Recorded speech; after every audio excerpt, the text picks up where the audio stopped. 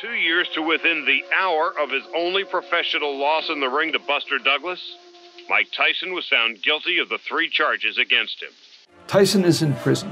He gets convicted on a rape charge. So I've got a guy named Mitch Blood Green who fought Tyson once on the street and once in the ring. And they hate each other. I say to Al Braverman, can you get him into the facility where Tyson is being kept? He goes, I can get him in. He said, what's he going to say to Mike Tyson? I said, he's not going to say anything to Mike Tyson. He's going to hit him with the best shot. And when Tyson gets out, who's the fight that everyone's going to want to see? What made you so good at picking the winners? I just had watched boxing all my life, and I had an aptitude for it. I could tell who would win. Manny Pacquiao fought a guy named Tim Bradley. He beat Tim Bradley nearly to death, and he lost a decision. And Manny has tax problems. He said, it's not going to hurt me in terms of my marketability because everyone's going to see I won this fight. So somebody behind closed doors bought 2 of the judges. Yeah. Why is it that even though fans watch fights knowing it was fixed, they still keep wanting to watch these fights? In fights that have any consequence at all, you have to follow the money. If it's going to go to a decision, it's going to favor the guy who's going to bring money to the business. Canelo Alvarez was fighting Floyd Mayweather. Mayweather will handle him with ease. They can't let Mayweather lose. They will have him either win one card or get a draw on one card. And then they can frame the narrative. He suddenly becomes the best fighter of all time. My guest today is Charles Farrell. He wrote a book called Low Life. Good title. A memoir of jazz fight fixing and the mob. This man is known as one of the greatest fixers in the sport of boxing we've had in the last, 30, 40, 50 years, 40 years. And he's going to tell us maybe some juicy stories. We'll see what's going to happen with that being said. Charles, thank you so much for being a guest. Thank you for inviting me.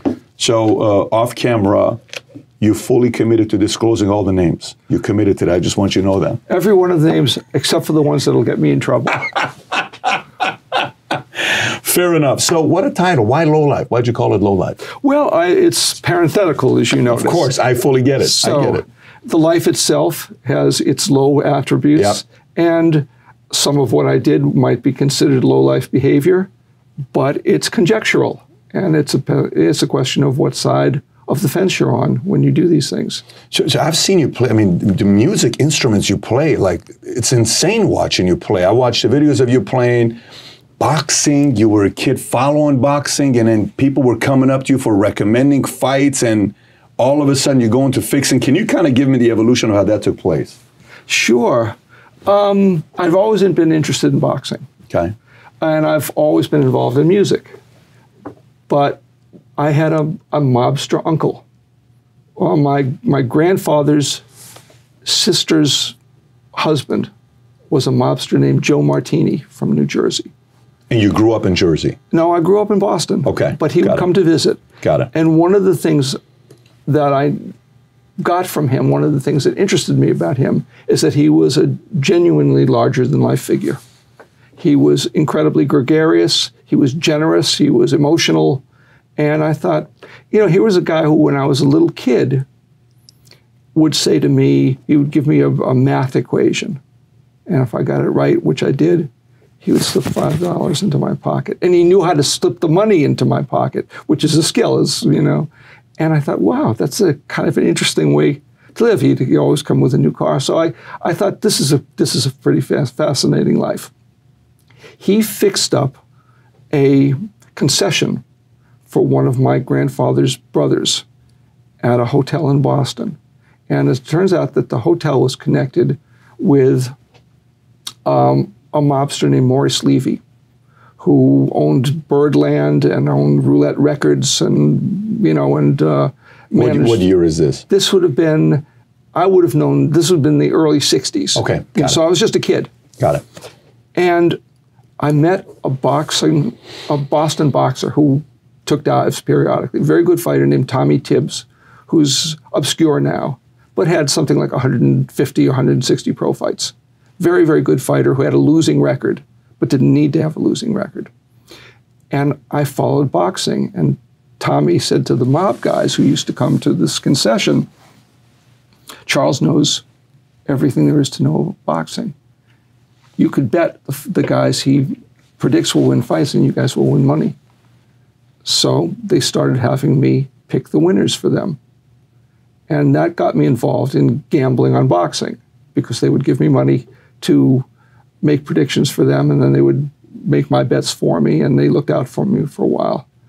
And how did you make your money? What was the model? Like if you gave them the right picks, did they give you a 5% spiff, or did you make some? Well, I mean, or they would get a bet in for me, or they would do both. And you're how old at this time? 12. You're 12 years old, and Tommy is saying that you know how to pick the winners. Yes. So what was your system for picking the winners? I just had watched boxing all my life, and I had an aptitude for it. I could tell who would win. I just knew boxing. You said something. You said there's a difference. You said there's a lot of guys right now that write good blogs that can figure out who can win a fight, and they have the right to exist, but they'll get it right 75% of the time. The key is to go to 90%. What made you so good at picking the fights, picking the winners? Well, as I said, part of it is just natural aptitude, but also the more you know about it, you start talking to people, and you start spending time in the gym. And the gym is really, if fights are real, and most fights are real. What percentage is real? Well, I could give you a percentage. I could say 90% of fights are real, but it's more complex than that. Because to a great degree, real fights are so set up, the information is so predetermined that without fixing the fights, you're still going to get them right. And that's predicated on the way business works and the way matchmakers work. So, for example, if I've got a young kid and I want him to win his fights, and I don't want to fix his fights, what I can do is I can get information about the trajectory of other fighters. If a guy is 10-8 or 10-10, and he works driving a truck, or he works at a factory, and he's in the gym for a couple of hours a week, and he doesn't want to get hurt, he's got a wife and kids, he's not going to fight with the same type of intensity. And I will know that. And so even though the fight isn't fixed, I know this guy is not going to go more than 2 or 3 rounds because he's not going to go on and get hurt. Yeah. So if you factor that in to what percentage of fights are fixed, then it becomes 50. So would you say a lot of the fights that you were picking were they, let's just say in baseball, you have major leagues, you have AAA, AA, single A, whatever, and then you got college, high school. Were a lot of these fights local fights, Boston fights, New York fights, or were they the big fights that you were picking winners? All of the above. All of the above. All of the above. So how are you able to be good at it with picking fights that maybe the fighter's not from Boston, he's from New York, maybe he's from LA, maybe he's from Philadelphia, maybe he's from a different place, and you can't see his training routine. How do you get that intel? Well, in the beginning, I couldn't. Okay. In the beginning, I got it all from television, from watching these guys and by analyzing them. So my percentages weren't as good, but they were still good. And then when I got just a little bit older, I spent lots of time in New York, lots of time in Vegas. I went to the places where the fighters were. And I got to know fighters, and people would call me. And there's a kind of network. Interesting. I went to a 2008 Kentucky Derby, okay? And I'm there with my wife. They tell us the night before, hey, if you want to go talk to go see the horses and talk to the trainers, be up at 4 o'clock, you have access. ESPN's going to be there, everybody's going to be there. I'm like, okay, I want to go. My wife's like, you go, I don't need to go. I said, okay. I woke up, I went there, got the card, show it to him, I get in.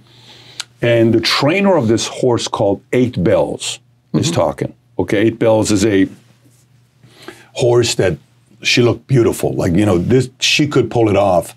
And then that was the year of, I believe, Big Brown. I don't know if you remember Big Brown, the horse. He was like the main one, Everybody wanted to have Big Brown. Everybody was banking on 8 Brown. And they asked the question, they said, so what could you tell us about 8 Bells? He says, she's so competitive that she's willing to race her heart out, even though it costs her life, okay? So I'm standing next to all these guys, kind of like yourself. They're looking at stuff. They're looking at the way the horse walks. They're looking at the temperament. They're looking at the mood because that's the day of the big Kentucky Derby. The final race starts. She's in it with Big Brown. They're racing. She comes out of nowhere, goes all the way down to second place. Big Brown wins. 50 yards later, she falls, crashes, breaks her leg. Became the first time ever to euthanize a horse on a racetrack of Kentucky Derby. 135,000 people in the audience are crying. It was absolutely intense.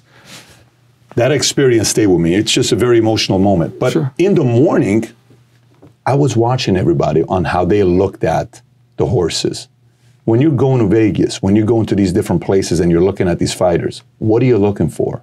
How do you know if they're going to be good or bad? Are you looking for amount of time they're in the training? Are you looking for how nimble they look, if they're eating, if they're listening to their coach, if they're focused? What are some things you're looking for? Strange enough, the first thing you're looking for, the most important thing, is whether they're in shape. That's more important than everything else. Conditioning. Okay. Because if things get difficult, that's the first thing that can go, that can go bad with you. You look for talent. That's a big thing. You look for the way the matchup is done.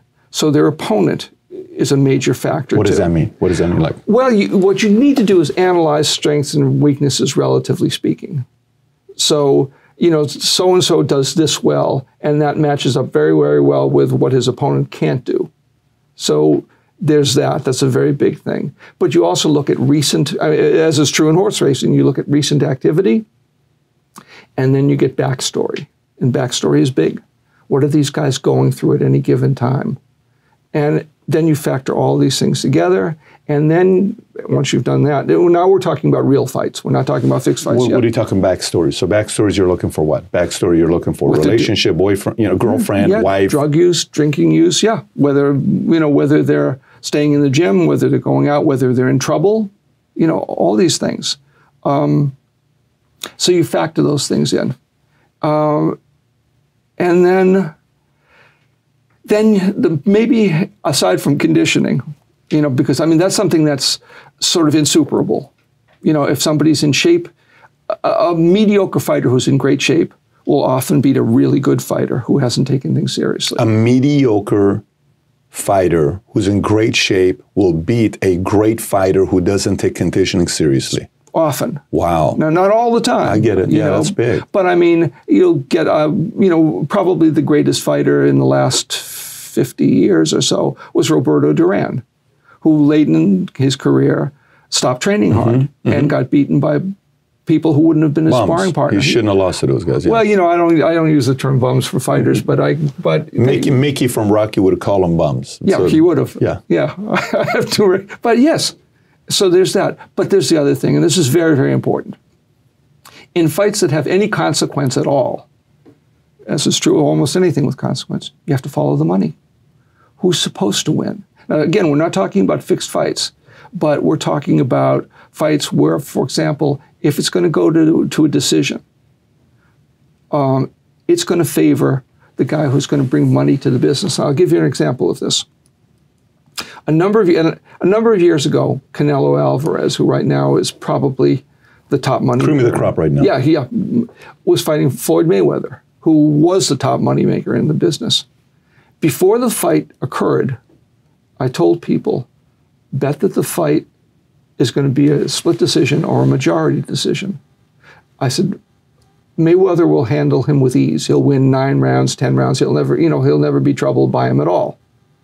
But this young kid, who at the time was 23 or so, is the future of the business. He's got a demographic unlike anything anyone has seen in years. So he's going to lose. And they can't let Mayweather lose either, because Mayweather right now, is in the process of being the biggest moneymaker the boxing has seen. But they need to protect Alvarez. So what they will do is that they will have him either win one card or get a draw on one card. And then they can frame the narrative. So the narrative says, well, he's just a green kid. He's just learning, and he only lost, it turns out, a majority decision to the best fighter in the world. And then they'll reconfigure that. So it's not just the best fighter in the world. He suddenly becomes the best fighter of all time. So in other words... How connected are the promoters to the media, to the commentators, to the writers, to the ref? How connected are, who's not on the same team? And who holds who accountable? I don't know if you know what I'm saying. I know exactly what you're saying. In a sense, everybody's on the same team, because... Why would they be, though? Well, because if, for example, here's a fight where it's important. I'll just go back to this example, where it's very important that Canelo saves face. So he needs to get he can't win, he can't get a draw for a number of reasons, but he needs to lose in a way that opens the door for a next fight or something else, that this is a learning experience.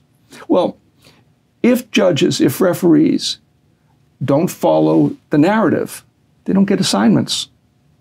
It's very simple. You want those jobs. If you're not doing what and the promoter doesn't have to ask. Because so it's unspoken. It's a code. It's a code. Okay, so it's not like, some of these media companies on the left and the right, they get criticized for.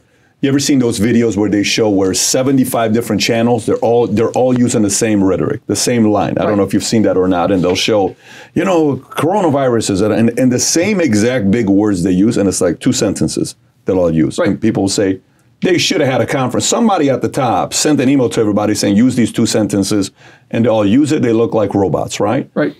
In this situation, you're not saying there's not a call, there's not a meeting, there's not a memorandum, there's not any unspoken rule that I'm telling Cam, hey, can you whisper to Charles that, hey, he needs to lose, or she needs to lose, or he needs to, that's not taking place in the boxing world? It doesn't have to take place.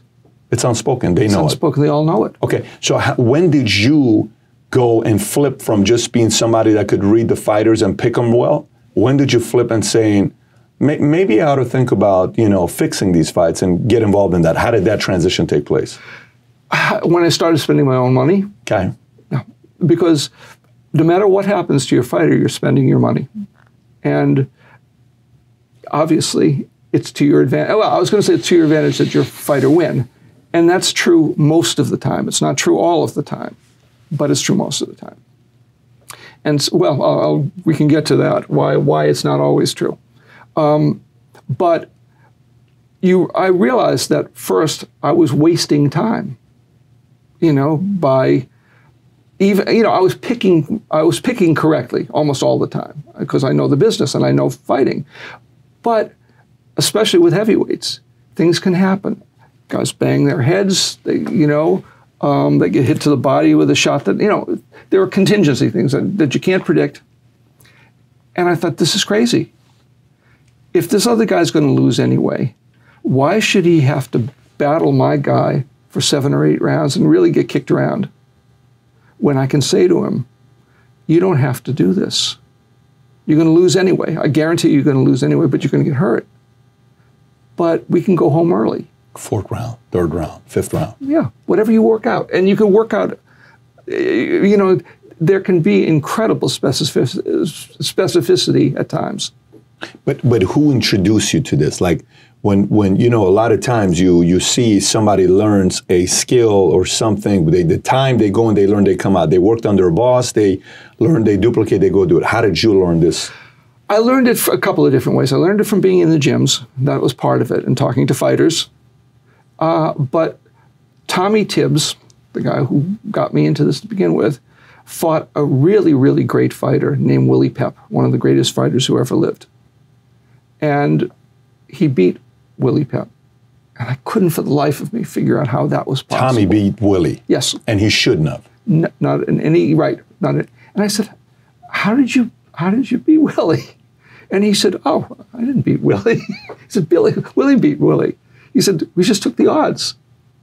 And I thought, wait a minute. This is about making money. It's not about pride. It's not about honor. I mean, those things exist. I'm not trying to demean them. But primarily we're talking about money.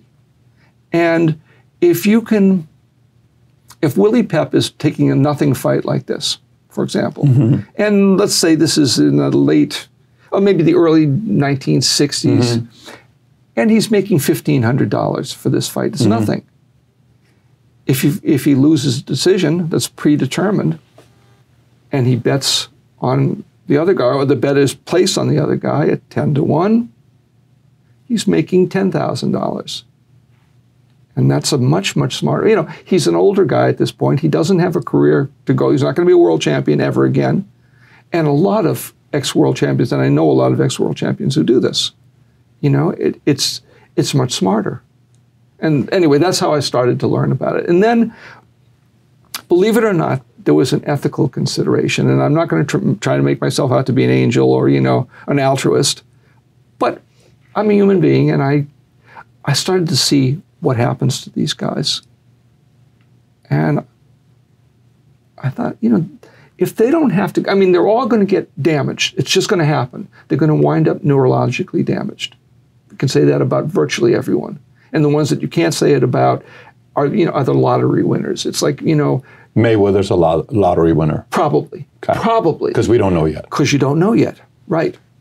And I thought, if I don't have to be part of this, if there's a way, I can exclude myself from this, I'm going to do it. Because I think morally it's the right thing to do. The right thing to do is to fix fights, so you saved them 4 rounds of getting beat up. So in your own mind, you felt comfortable doing what you were doing. I felt I wish I'd done more of it. I wish I'd learned about it earlier. You wish you would have done more of it. I'll tell you why, because you're not talking about 4 rounds. You're talking about 40 fights at 160 rounds. Yeah, and gym work. And a lot of these guys are sparring partners for champions. And some would say that's pretty crazy to be thinking that way. A lot of people would say it's wrong. Yeah. But you're comfortable with that. That's your position. It's absolutely my position. Today, as it was 30 years ago. I'm more adamant about it now than I was 30 years ago. So you wish you would have done more. You just said that. I wish I had done it the entire time. Okay, so what was your business model? So meaning, the system. Is the system, here we got 30 fights coming up. Let me see this one. Okay, this one, okay, boom. These are the 4 fights I'm going to pick to fix. Then, after that, I'm going to contact the manager or I'm going to contact the trainer. Walk me through your system. I can't do that. Because I'll tell you why I can't do it. Because with variation, everything's a little bit different, and it depends on what the circumstances are of the people I'm talking to, what their conditions are, what's at stake. Okay, I'll give you an example, and I'll use names this time. At one point, I had a fighter who was a talentless fighter, and I was talentless, horrible. He'd been an Olympic finalist, and boxing is an intensely racist business. The world is an intensely racist place, and he was a white heavyweight. Okay, so white heavyweight, is the Moby Dick of boxing. That's where that's the biggest potential money in the world. A white heavyweight. A white heavyweight. Why is that? Because we're a racist culture. That's why a guy like Jerry Cooney, who was never a heavyweight champ, who I like personally, got purse parity when he fought Larry Holmes, who was the heavyweight champion of the world and one of the, inarguably one of the greatest heavyweights who ever lived. But because people wanted Jerry Cooney to be the heavyweight champion so much, there was so much money on the line, he could demand an equal, payday and get it. A completely unproven commodity. Anyway, I'm listening to you. I've got this white heavyweight who I'm moving through the ranks and I'm keeping him undefeated, and I get suckered. I get completely outplayed in Atlantic City by Bob Arum's East Coast matchmaker, who's a guy named Ron Katz. Now, I've got my unbeaten guy, and I've got Floyd Patterson training him because it's a good publicity move. Because Floyd Patterson was a beloved heavyweight champion, and the idea is he wouldn't be associated with someone who couldn't fight or someone who was, he would be involved only with people who were beyond moral reproach. So I'm buying a lot of goodwill for this talentless heavyweight, a guy named Martin Foster. And he's coming in against a guy from Canada, also unbeaten. And I assume that Top Rank is looking out for me. But I get played, and my guy gets knocked out in the first round by a guy named Tom Gillespie. And that kills off, a year of money, a year of business, a year of building him up, a year of making deals. It's all done. Okay, so he's still got a good record. And a little bit later, Riddick Bowe, who was a wonderful fighter, heavyweight champion of the world, is making a comeback. Yep. And I get along well with his manager, Rock Newman. We get along well. I send sparring partners to him. And at one point, they need to put him back on HBO, Bowe back on HBO. And I've got this guy who at this point is 11-1. And I say to my guy, look, there's no way in the world you can beat Riddick Bowe. It can't happen. And he says, well, I'd like to try. And I said, no, you will not like to try. You got a wife, you got 2 kids. on your best day, the best that's going to happen to you is you're going to be beaten to a pulp by Riddick Bowe. That's the best that's going to happen. You're telling him this? Yeah, that's what's going to happen to you. Or you can get knocked out in the first round. Now, this is my guy, but the business decision is for him to get knocked out in the first round. And he said, okay, I'll do that. Now, the fight didn't happen, so there's no great ending to this story because Bowe wound up doing bigger things, and he didn't need the tune-up. But there are times when it's to your advantage for your fighter to lose. So in that moment, if he does lose in first round, what is a payday for someone like you? Well, what do you make? What does he make? There are 2 paydays, or at least 2 paydays. Okay, so that's HBO. So it's in those maybe $60,000. Okay, not much. This is 90s. This is 90s. Yeah. So he gets 40, I get 20. So it's not a big payday. You 1/3, 2/3 split. Yeah. Wow. Which is it's pretty hefty. Okay. That's what the law allows. Okay. And then a lot of people take 50, but you're not supposed to do 1/3, 2. So 1/3 goes to who would you be considered? You're who? I'm his manager. You're his manager. You get 1/3. He gets 2/3. Correct.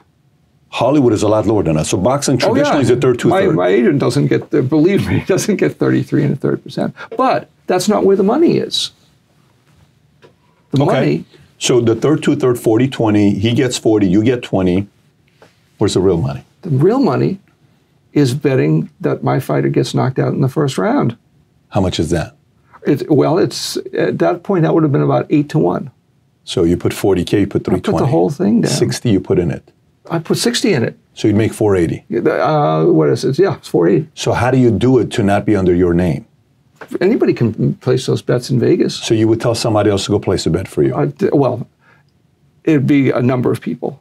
Because you couldn't be one person doing it because you get too much attention. Way too much attention. What are you typically looking at the max? Is it 5K? Like, 16 people do 5 apiece?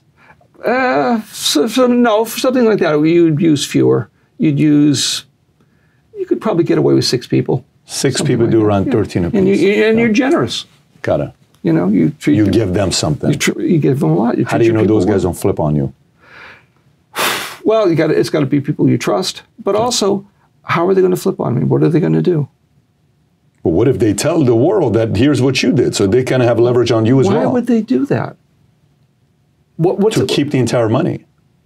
Well, they could do that once, I suppose. And they won't get any more if they do that. Right. And of course, if that becomes something that people know about them. Now, at this time, are you backed up by a mob family that's protecting you or no? No. You're not protected by anybody? Unfortunately, I was never protected by a mob family unless I was, fixing fights for their fighters. So let me go back to a question. I asked you a question. I said, so what is a system? You look at the 30 fights, you take 3, okay, these guys, no, this is the 3 I'm going to pick, and then from you contact the manager. You said, I can't tell you. Why can't you tell me? Because it's contingent on, it's not that I'm keeping a secret from you, it's because it's contingent on a variety of conditions. Oh, not I can't tell you, it's my secret, I just can't tell you. I can't tell you because it's not one thing, right. Fair enough, yeah, right. I just thought maybe, because to me, everything is systematic. There is a system to the madness. Like even if you look at Ocean's 11, Ocean's 12, right? Mm-hmm. If you look at the movies, I'm sure you've seen both of them. You've probably seen Ocean's 11. I saw the first Ocean's. Okay, so if you see first Ocean's, you've seen the first Ocean's. Yeah, I'm not a kid. So you have to think about who you need. You need a tough guy. You need an entertainer. You need a distractor. You need somebody that knows how to deal with safes, with locks. Somebody that's got to be pretty. Someone that knows the contacts. Someone that's a driver. So there is a system to the madness. That part of it, yes. You're saying in your world there is no system to the madness? Well, no. If you use those criteria. Yeah. That all exists. That continues to exist. In your world? Oh, yes, absolutely. Can you tell us what that system would be? Like, what would it look like? What are some things you need to fix a fight? All right. For one thing, there are a number of ways to do it, so I'll give you a bunch of them.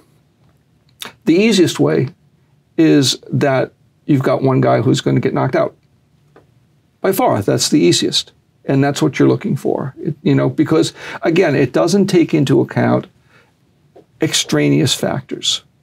You're talking about 2 guys, and they control. Actually, I was going to say 2 guys, but that's not even true. 1 guy controls the entire play. So that's the easiest way to do it. The second thing is that you've got the ref. If you've got the ref, he can do things that engineers the nature of the fight If your guy is getting hurt and isn't supposed to be, he can call breaks. He can call fouls. He can stop the fight. There are a lot of things that he can do. The other thing is that on any fight, if it's going to go the distance, you only need 2 judges.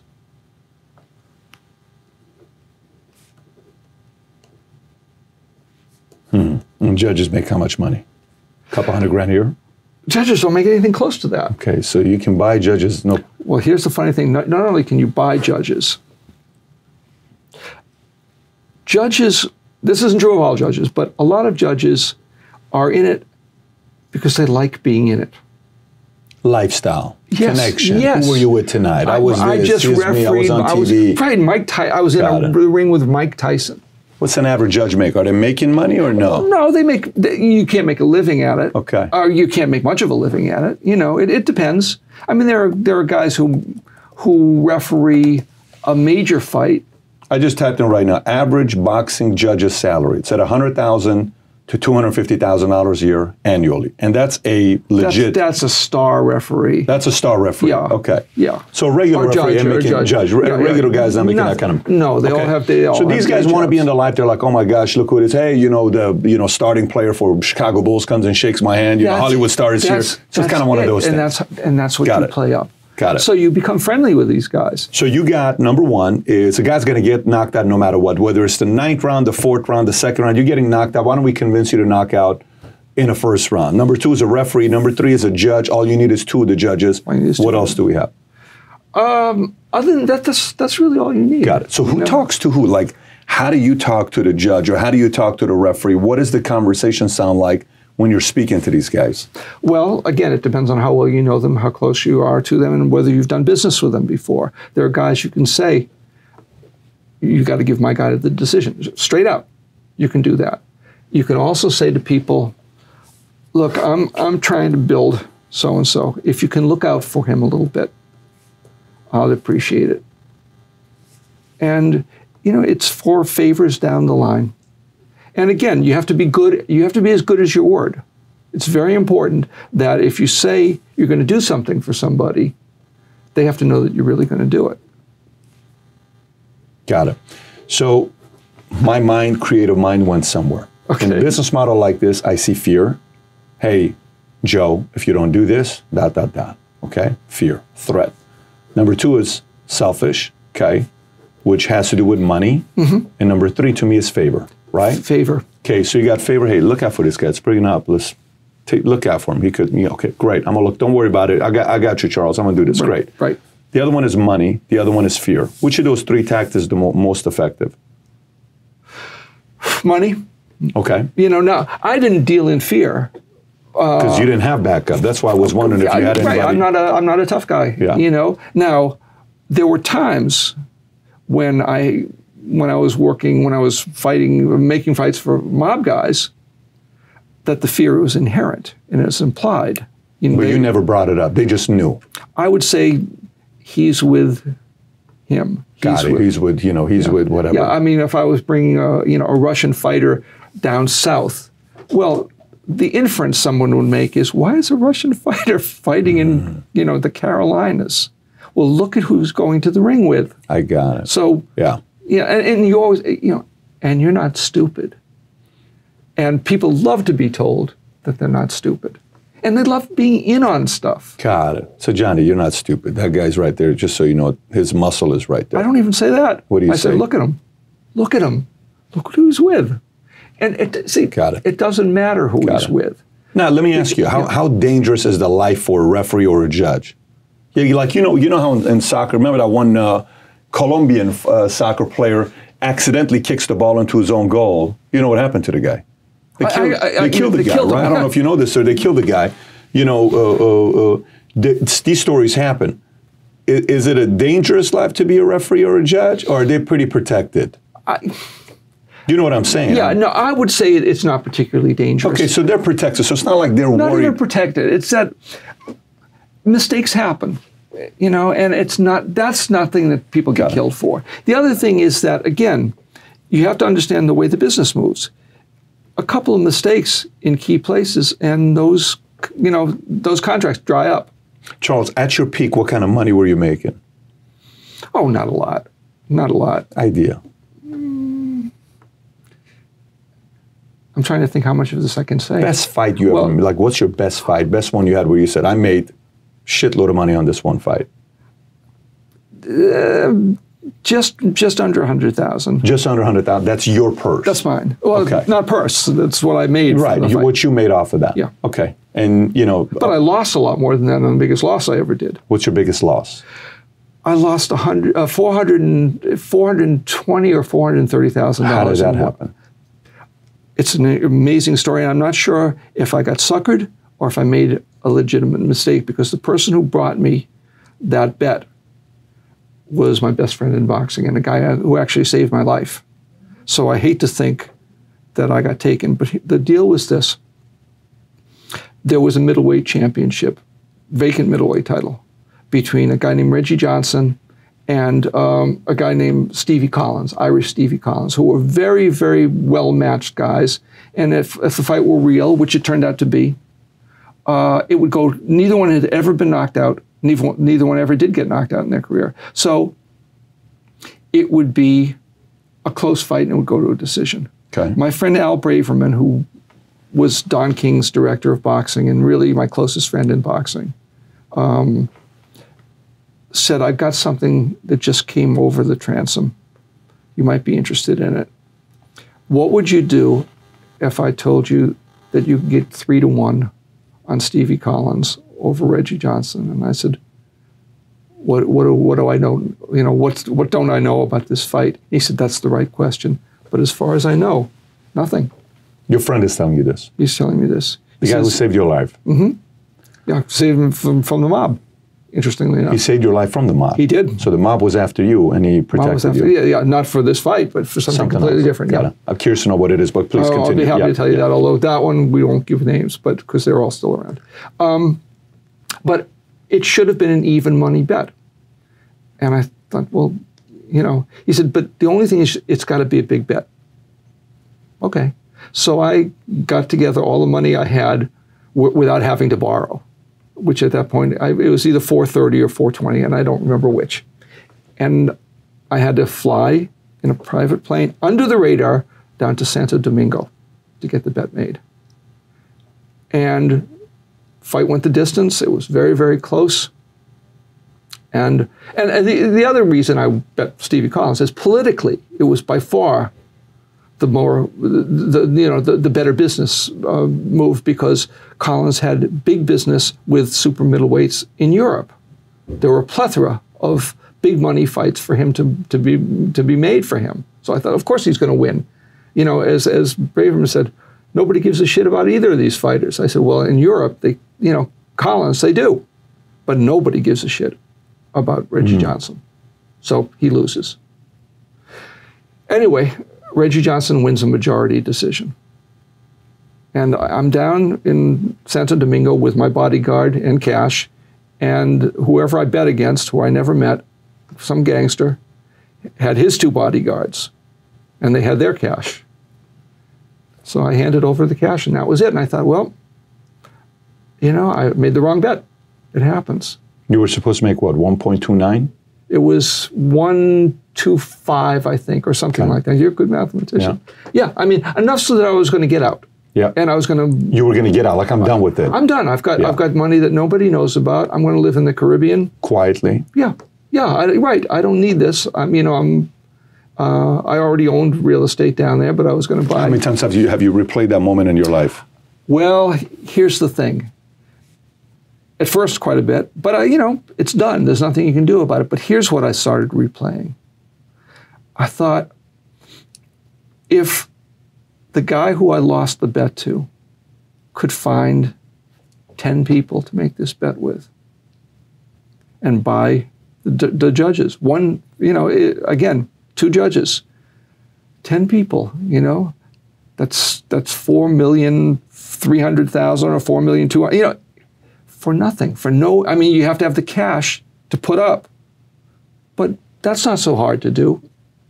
And he walks away, and I thought, did my best friend get a cut on it? Got a cut on it. Are you still friends with the guy? He died. He was an elderly guy when I knew him, He died in a completely innocuous way. How did he save your life? How did he save your life? I was making fights for a kid who was in the whose father was in the mob, and they had spent money on this white heavyweight. I won't say his name. He was terrible. He was absolutely horrible.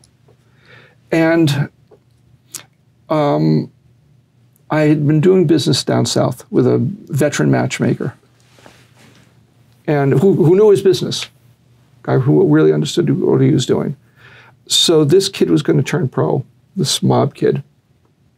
And we brought him to a safe environment where, under the radar, nobody, because we wanted a first round knockout, and I was given money to give to this matchmaker, which I did.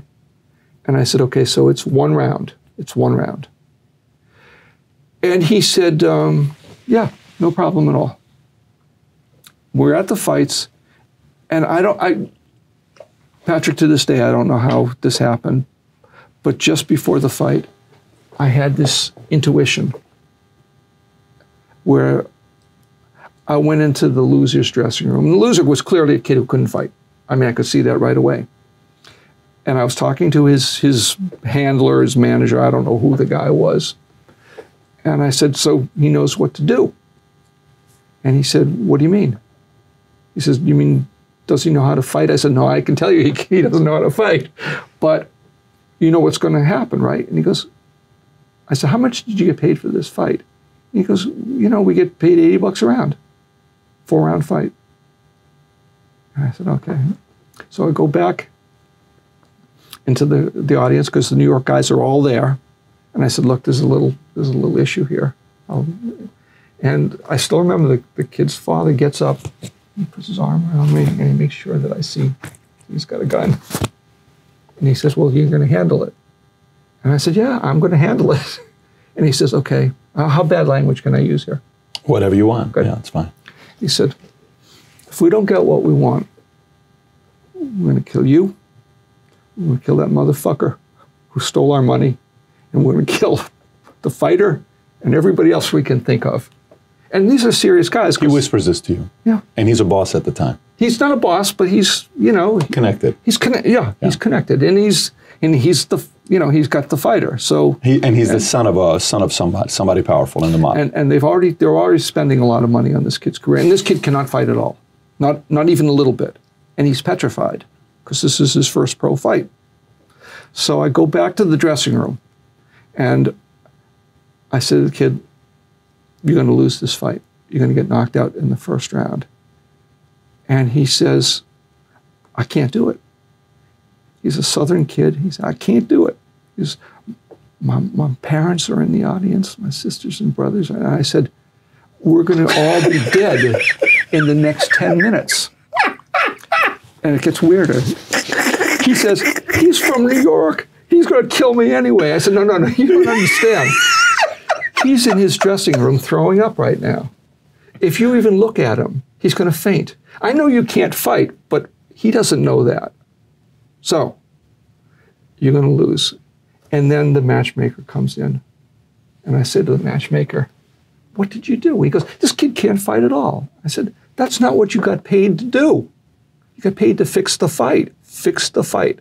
He goes, no, but it's going to be a 1-round fight. He can't fight. I said, you took his money. And I said, give me all the money you've got. Everything you've got. He goes, well, some of this is my money. I said, it's not your money anymore. It's this kid's money. And then I said to the kid, I'm not going to tell you his name either, but I had a brainstorm. I said, look, you don't have to fight under your own name. Nobody cares. Make up. And I'm just going to say, like, his name is, Billy Alexander, which it's not. I said, make up a name. He goes, and he's crying at this point. He's actually crying. He goes, Bobby Alexander. And I said, no, Billy, see, Bobby Alexander sounds quite a bit like Billy Alexander, And he'd say, well, Bobby Alexander, it's okay. We'll take care of it. And I said to the matchmaker, you got to give this kid under his own name 4 wins. So he starts his pro career at 4-0. This is. So he said, okay, we'll do that. And I take the kid out into the parking lot And there are still people straggling in because this is, you know, this is one of the first, this is in fact the opener of the fight. I said, put your hands up. Now, I'm not a fighter. And, you know, I was a lot younger then, but I wasn't a fighter then either. And I hit the kid in the mouth as hard as I can. And then I hit him in the stomach as hard as I can. And then I hit him in the mouth as hard as I can. And he gets a bloody lip. And I say to the guy who's kind of, the towel comes in right then. That's what happens. And I said, don't you throw a punch back. Don't you dare throw a punch back. This is how it is. And I said, you throw the towel in high, right up to the middle of the ring, and you yell something as you throw it in. Which he did. The fight lasted 17 seconds. And it looked sensational. And the mob guys, they love me again. Everything is good. And I think, okay, everybody got what they wanted. That's good business. And then they say, we need to talk to this matchmaker. And I said, you don't need to talk to this matchmaker. You got exactly what you wanted. He's scared to death. He didn't make a dime. He lost his own money. It's done. Just think business. You're telling this to the mobsters. Yeah, this is business. You know, if something had happened, it would be, you know, I could see the wisdom of doing something about it, but there's nothing to be done. They said, go get him. So we drive over to the restaurant where this guy, is eating with the matchmaker. Matchmaker is a rich kid whose wife bankrolls these things, and they're spending time with their society friends, you know, rubbing elbows with the fighters. And this matchmaker is sitting and eating with them. And I said, come on over here. And he gestures. I'm eating right now. And I almost never get mad at anybody. And I thought, okay. I go to the matchmaker and to the promoter, and I said, we need to borrow this guy for a little while. And this is one of those guys, you've met them, we all met them, a promoter, who has a sense of when to cut loose the weak part of the herd. He knows that something's going on. He goes, go ahead, take him. So we bring him out, and the mob guys said, get into the van. And I think, oh, Jesus Christ. And so he gets into the van, and I get into the van. I'm thinking, this is so stupid. But, you know, I'm also thinking, this is it. And they make this guy direct them, because he's a local, out of town. So they're driving, we're in the van in the back seat, and we're surrounded by these mobsters. And one of them I know what he does for a living, and I won't say what it is, but you can guess what it is. And they're talking about the matchmaker as if he's not there, which is maybe the scariest thing of all, because he's pleading. You know, he said, I know I made a mistake. I'll never do it again. It was stupid. The guy I got can't fight. It's nothing, you know. And they're talking about him in the third person. You know, what do you do with a piece of shit like this? You can't reason with him. I think, no.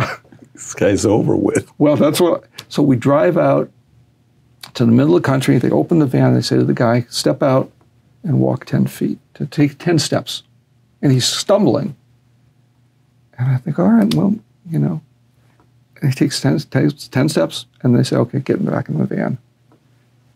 And nothing happens. They drop him off. And I said, okay, that was great. You know, you scared them to death. You scared me to death. And they said, no, this isn't over with. And it turns out it wasn't over with. So something happened. He died. Later. They killed him. I'm not going to say what happened, because I can't say that. But he's not around anymore.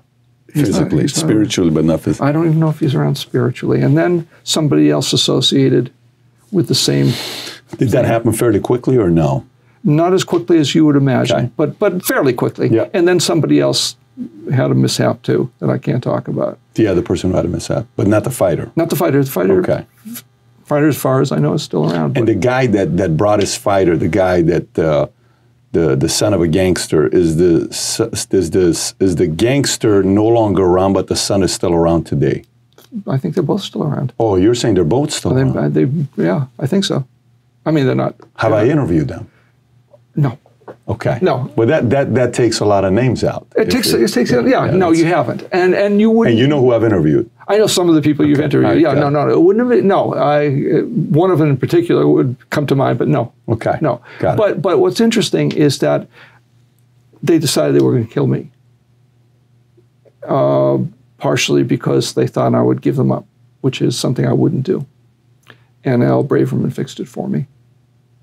The guy who the 420, 430, that could have been a 1.25. Yeah, I was living in the mountains of Puerto Rico, and they were looking for me. And I was getting really desperate. I mean, I was really getting desperate because the guy who was going to be dispatched liked me. And he called me before, and he said, "You better straighten this out." And I said, "Are they sending you?" And he said, "I think they're sending me. So you better handle it." If they send him, it's over. It's over. Yeah. It's over. I mean, it'd be hard to find me.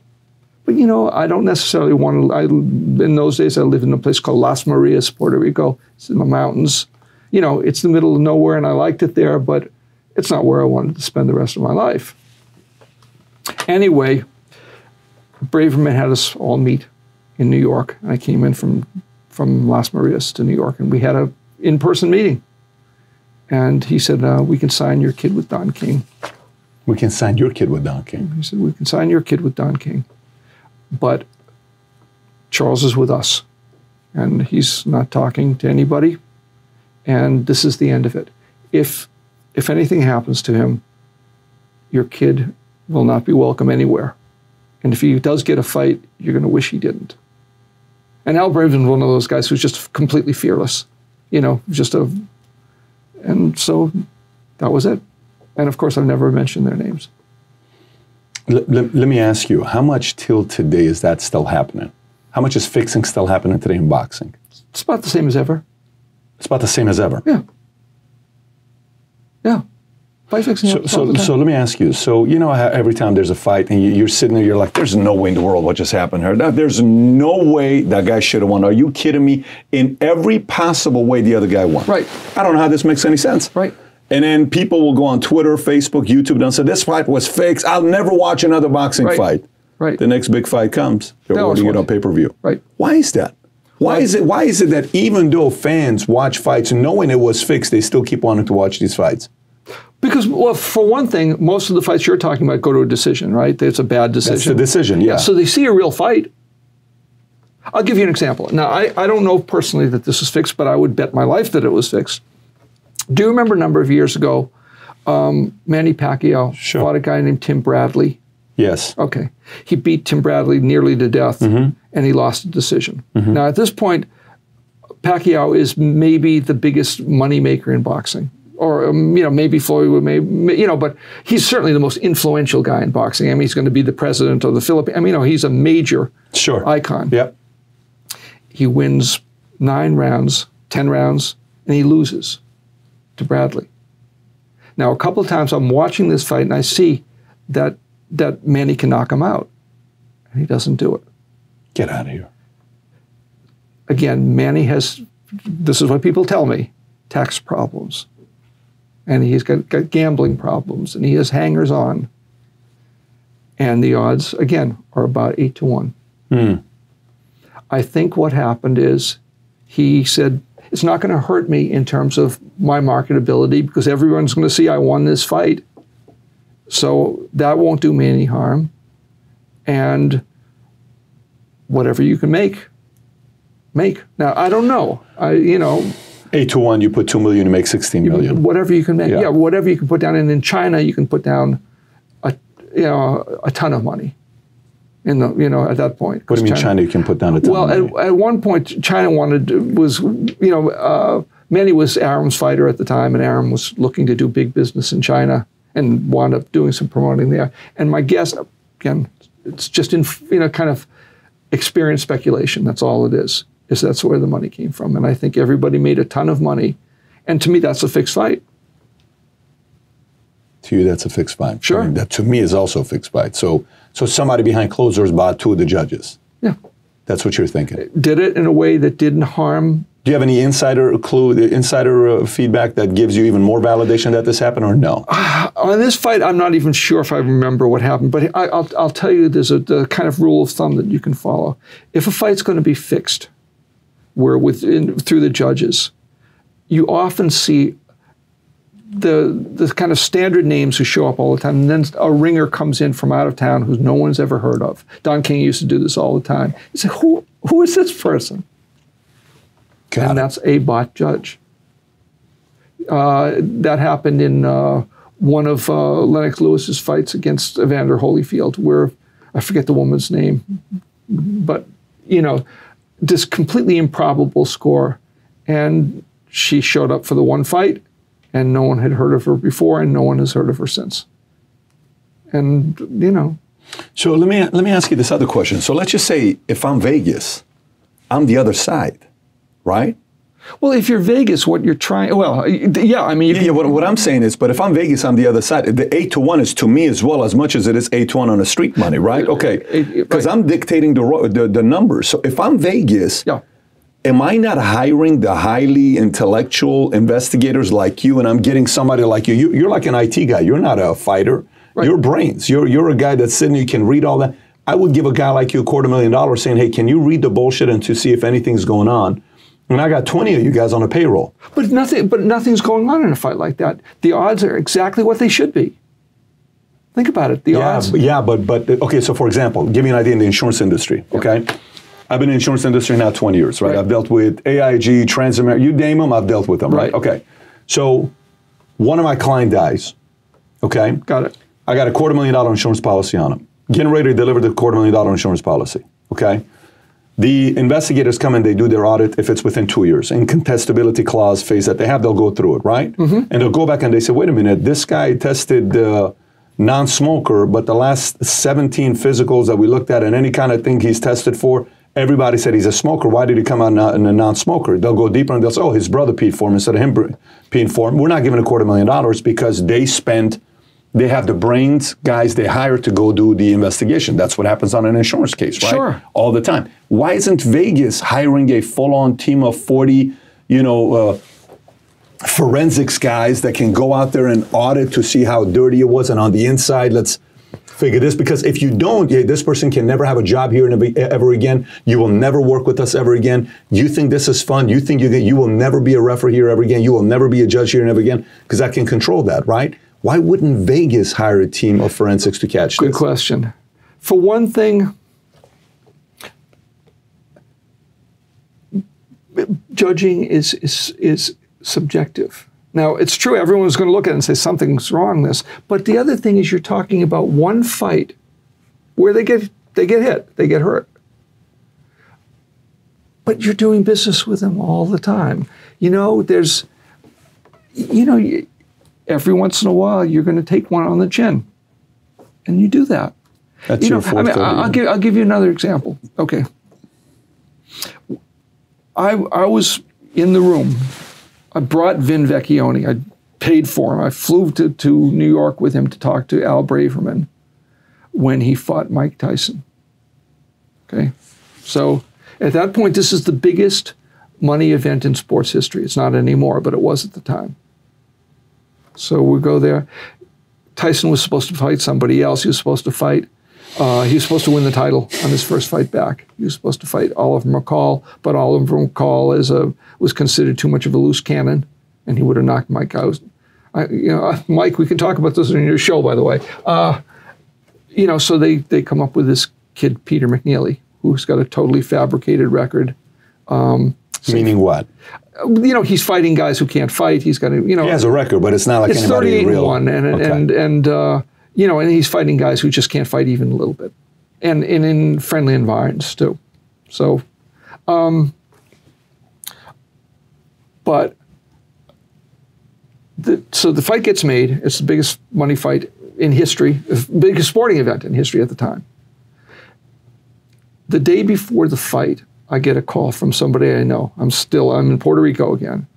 And he said, somebody just made $1 million bet that the fight wouldn't go a full 90 seconds. Somebody thought you might be interested in that. Now, I couldn't do anything about it. I was too far away. I couldn't get a bet down. At the 89-second mark, my friend Vin Vecchione steps into the ring, forcing a stop to the fight. Now, somebody made that 90-second bet, and I know who did. And, you know, it takes nerves of steel to wait till, you know, because you have to find some plausible reason to do it somehow. And, you know, you have to hope. Now, this is not a fixed fight in the sense that neither fighter was told to do anything. It's based on what Vin knew about his fighter's skill level, that he was terribly overmatched. The point is, Vegas understands that something went wrong. You know, because the questions they asked post-fight were like, he was selling himself why he got knocked out at 89 seconds. If you notice closely, my knees buckled. Yeah. You know what I'm talking about. Yeah. But here's the thing, and this is... But you were saying he didn't know, because Vegas thought he knew. That the fighter knew? The fighter did not know. Peter had no clue. No clue. No, he was told. Because again, if a miracle had occurred and he'd won, that would have been even bigger. Because again, you got a white heavyweight who's knocked out Mike Tyson in his first fight back. So you do it again. So there's no lose there. It doesn't matter. You know, I mean, obviously, the thought matters is that, to the one better than $1 million, whatever the amount is, with the 90 seconds, 89 seconds. Right. Yeah. So, but here's the thing. Okay, so how feared of a person was that $1 million better? My guess is not feared at all. Okay, I think what happened is Vin found one person or a couple of people and cut him in for a big piece. Makes sense. Yeah. I mean, it wasn't a sports book bet. Got it. It was a private bet. Okay. Anyway, please. So you have to assume that people who are associated with boxing in Vegas look at this and they see something's not right. You don't step into the ring to stop a kid. Even he's going to get knocked out, maybe, but this is the biggest event in history, and what can accrue from it is enormous. So you give him a chance. If he gets knocked out, he gets knocked out. But, you know, nobody knows what Tyson is at this point either. You know, he's been in jail for years. He's put on tons of weight, and he took it off, you know, in ways that have nothing to do with getting in shape.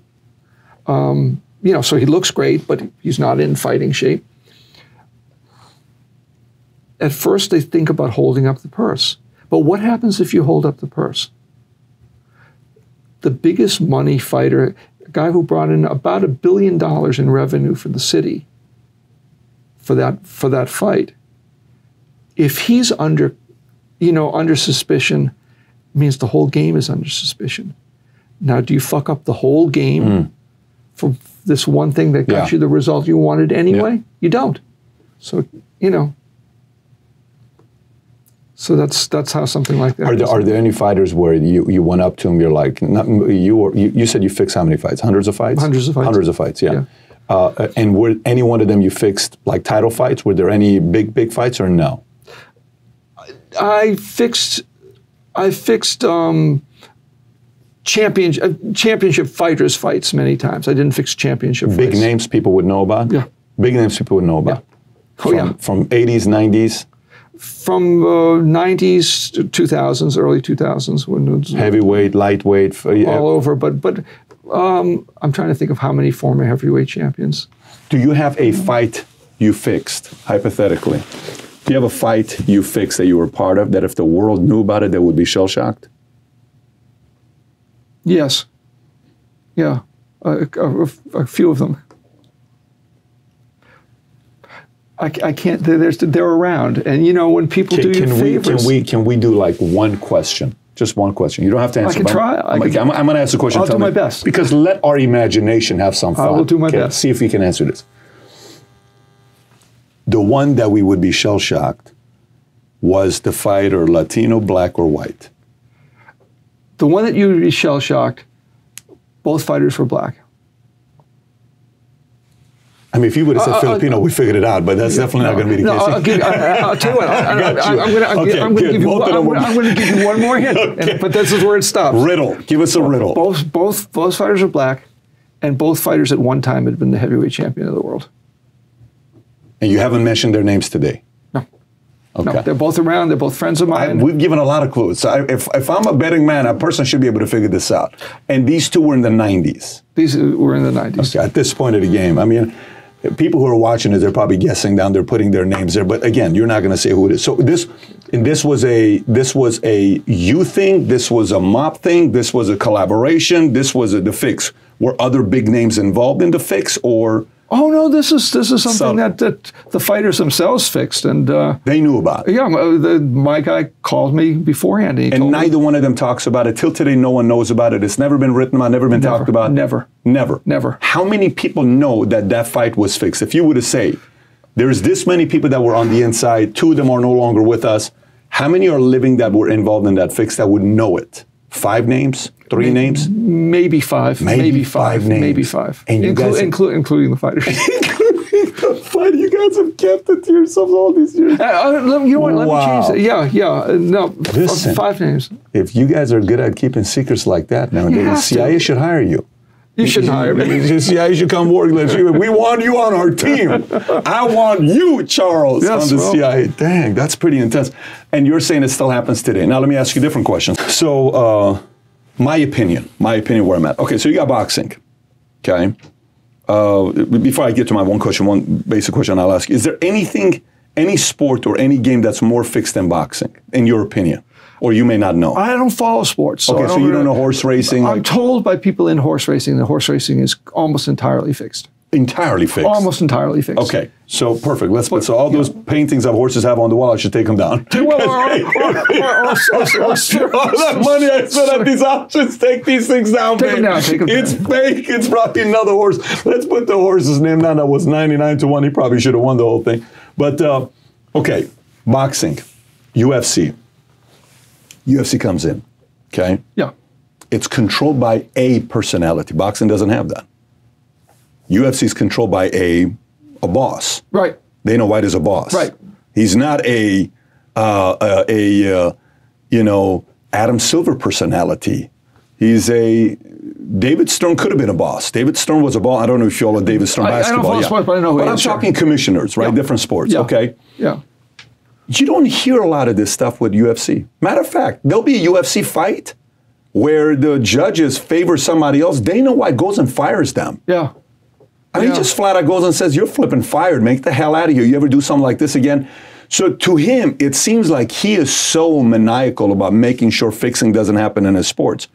Do you think fixing also happens in the UFC world? Well, again, I don't follow it, so I don't know. Yeah, but my guess is Dana White seems to have the thing so monopolized and is making so much money at it. Yeah. And it seems to me, part of the pitch for that is that we don't play games. Anybody can lose at any time. Even the guys who are building up, they can lose. There's no great shame in losing. If that's true, there are probably good reasons for him not to fix fights. But I don't know. That's an uninformed opinion. Like for example, give you an idea. If I'm a fixer, okay, if I'm a fixer, let's just say my name is Dana White, and I'm trying to set up for a big fight. Conor McGregor is fighting Poirier, right? Mm-hmm. Conor's supposed to win. Right. Conor loses. Right. Poirier knocks him out. It's like, dude, people don't want to watch Poirier fight, Khabib. They want to see Conor Khabib, right? Yep. Everybody in the world was pissed off because that's the big fight. So if it is about fixing, you go and tell Poirier drop, in second round but it didn't happen. Right. So that's the part where the game keeps the integrity. The fight keeps the integrity. Was there any time where some big boxers, and we can wrap up on a couple of these, and I'll give you the final thoughts. Anything else you want to share with us? Was there ever a fighter where you're like, we tried to get this guy to fix, was a big name, he just wouldn't do it. He has so much pride, he wouldn't even do it. Whether it was at the end of his career or not, he just wouldn't do it. Was there anybody like that? Again, if there were, I wouldn't tell you. But I'm just curious, if you know, I'm not asking for a name. Was there any fighter where you're like, this guy was a cover on every Ring magazine, everywhere, Sports Illustrated, we knew him, but he wouldn't, no matter how much you paid him, he wouldn't do it? There is one guy who was in fights that were fixed that he didn't know were fixed, who we were interested in getting. I was interested in, other people were interested in getting, and it was no dice. I can say again, he's was a very, very high-profile heavyweight champion. Mickey Ward? Mickey Ward. No, Mickey Ward, as far as I know, Mickey Ward's only been in real fights, as far as I know. No, I see Mickey, his fight with Gotti. Yeah. Seen three of them. One of the greatest fights of all time. I mean, you can just sit there and watch that one. God, he's down. Oh my God. It's like, oh my gosh, guys, There's another round. There's another round. Like, what the? Like the fans won that day. I mean, the video today's got like 100 million views. You can watch it on repeat over and over and over again. Yeah. See, it's fights like that. You know how they say in golf, you know, here's how golf works. You hit one good ball, you're coming back. You could hit one good ball, you're going to come back and try this again, right? And you're like, today sucked. And like, oh, did you see that drive? Let's do it again next week, right? Right. Boxing's that you get that one fight. We haven't had it for a while. I mean, I haven't seen a good boxing fight for a while.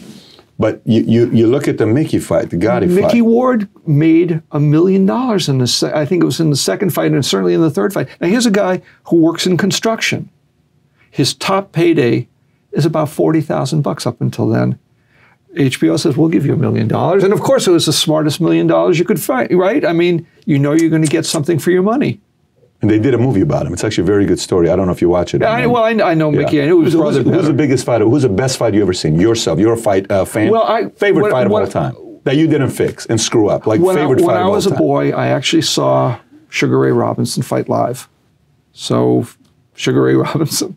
Any specific one, or just he was your favorite fighter to watch, period? He was my favorite fighter. He's the best fighter I've ever seen. Now, when I saw him, he was 41 years old. He was, way past his prime, and he, in a fight where the judges got bought, interestingly enough, in Boston by Sam Silverman, he lost his title to a guy named Paul Pender, who's a Boston fighter.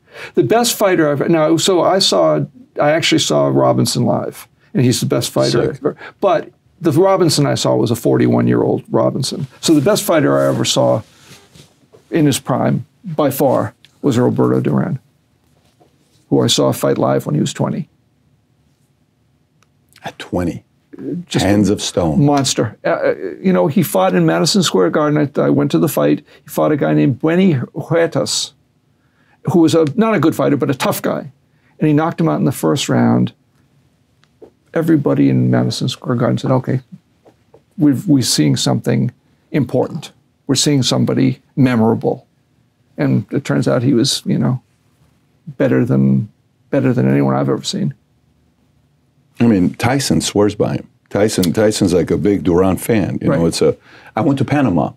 And when I went to Panama, he had a restaurant there. He would always dance with his wife at the restaurant. Uh-huh. And you just see a regular guy. What people don't realize, a regular guy. 25 years prior to that, he would whoop your ass. Do it right now. He probably would do it right now. He would do it right now. Yeah, he would do it right now.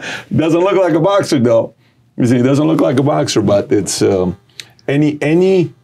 Give you the last chance here. Your book, Low Life. Low Life. Do I have to train a secret for selling the book? Any last untold stories you have for us to share? Any crazy last untold stories you have for us? Just think about it like, you got a bunch of your grandkids, let's just say they're watching right now. They're sitting there saying, Grandpa, Papa, Daddy. You don't think that one last story. You don't think that the Tyson McNeely thing is okay? I'll give you. Give me one more. I'm greedy. I'll give you one. One more. Fight that didn't happen, but it's worth telling. Let's go. Tyson is in prison. Okay, and Tyson can't fight. I know everyone knows Tyson can't fight. I'll give you a little backstory too. He's put in prison deliberately because he's dissipating. Remember, he's the biggest money fighter in the world, but he's falling apart. What year is this? This is just after he lost to Douglas. So this is starts in the late 80s. So he gets convicted on a rape charge. King does everything he can to keep him out. Just the opposite. Just the opposite. He needs to put him on ice. He's falling apart. So he's going to implode. What's the best thing you can do? Take him out of circulation, and he becomes the hottest property in the world. Right? And it doesn't matter who he fights when he gets out, but he can't fight anymore. That's important to know.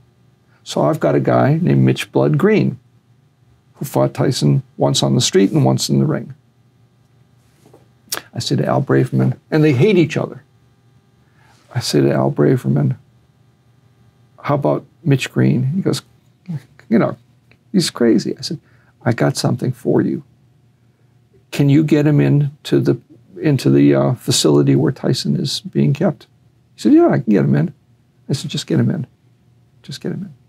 He said, why? What are you going to do? People are going to want to know what Mitch Green has to say to Mike Tyson, since they're mortal enemies. He goes, I can get him in. He said, what's he going to say to Mike Tyson? I said, he's not going to say anything to Mike Tyson. What's he going to do? He's going to nail Mike Tyson. He's going to hit him with the best shot he can think of. And when Tyson gets out, who's the fight that everyone's going to want to see? And you've got a safe opponent, and I've just made $1 million. So, why didn't it happen? Because Mitch Green says to me, how much you making? I said, I don't know. You're making $1 million. He going to get more than me? You know, I'm trying to say, I don't know. I said, yeah, so knock him out, and then you'll make more than he does. And he says, I ain't doing nothing to promote that guy. And I couldn't get him to do it. Why didn't you want to promote that guy? He hates him. Just because of that? Just because all the money in the world, he wouldn't do it. $1 million, we're both broke. $1 million. And I said, Tyson can't fight anymore. Just get through the first few rounds, and I can see it. You know, he's going to implode, and then you'll be the heavyweight champ. And Mike actually has no business being the heavyweight champ. But, you know, things are what they are. And Tyson, I can see, doesn't want to fight. So it's kind of a boxing story. That's a boxing story for sure. That's a crazy boxing story. Folks, if you're watching this, Low Life, a memoir of jazz, fight fixing, and the mob by our friend here, Charles.